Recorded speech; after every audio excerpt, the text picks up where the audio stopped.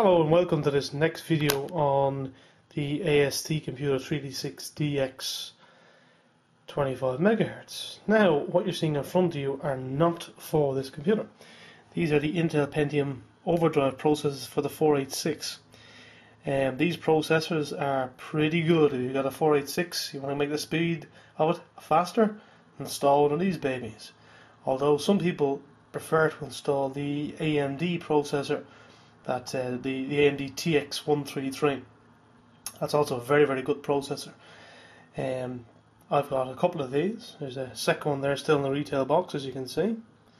Now I'm just going to, this one here has already been opened, so I'll take it out and I will show it to you.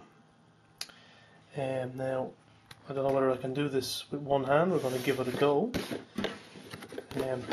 All very exciting. As I said, this box is already opened.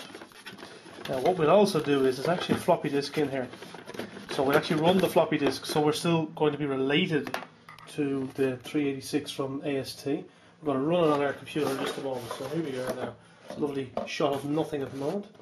Okay, what did you get in the box? Well, a little noise you just hear there. That is the chip puller.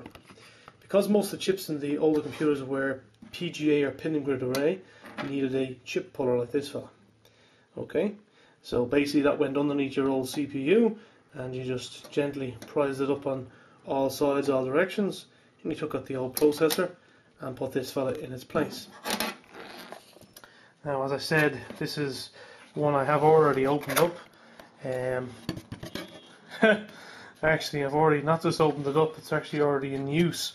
As you can see, there's an Intel DX2 processor in the box. This processor that was in here is actually already in use, and I know exactly where it is. It's not in here, but I do have it.